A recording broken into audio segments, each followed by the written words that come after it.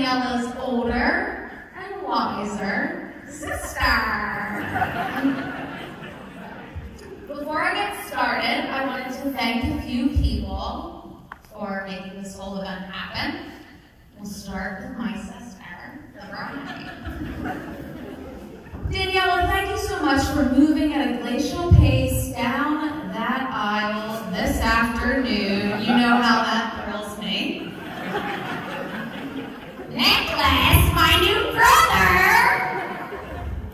For, yes, I'm going to say the same thing as Lucas, showing up today on time. Hopefully there was no fight with the blow dryer this morning. And my parents. My mother, Cruella DeVille. Disney Joe! And my father for hosting this fabulous event. Thank you guys all so much for coming.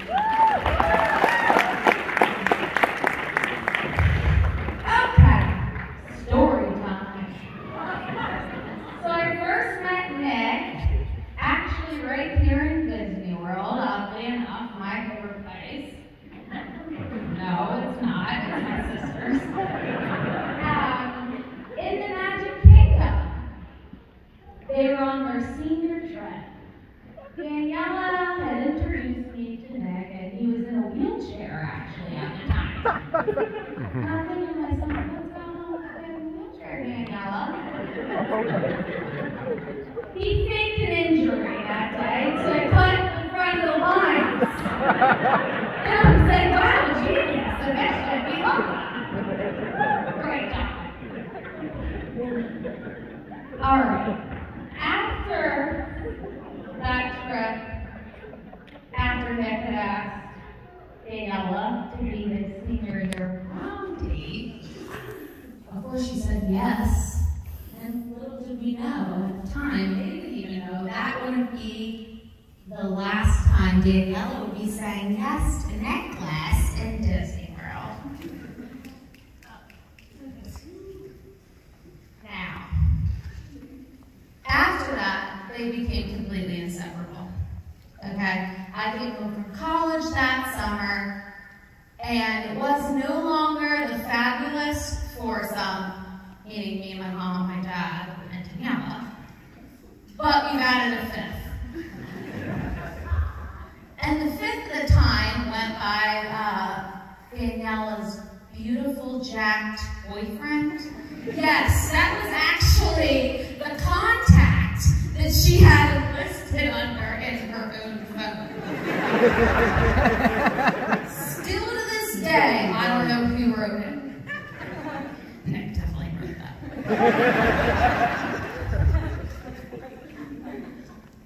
Nick began joining us for family dinners, trips to the shore, family game night. I'll still beat him at any trivia question ever. He can make anything from scratch, meaning building, but in terms of history and stuff, it's okay though. We got it. Anyways, the two of them truly balance each other out. Needless to say, when I was reading this, or writing this speech in the middle of the night, one of my many sleepless nights I have, I was thinking, what does a solid relationship look like? And I said, someone that you can always lean on, someone that will be there for you through thick and thin, and someone that will not only embrace your insecurities, but love you more because of your flaws. I can truly stand up here today and say that you both do that for each other, and you not only have an amazing relationship, but an incredible friendship as well. And that bond is something that you absolutely cannot put a price tag on, and for that, I really admire the both of you. I stand up here today as Daniela's maid of honor, but the true honor is being able to be an older sister to Daniela. I love you both so, so much.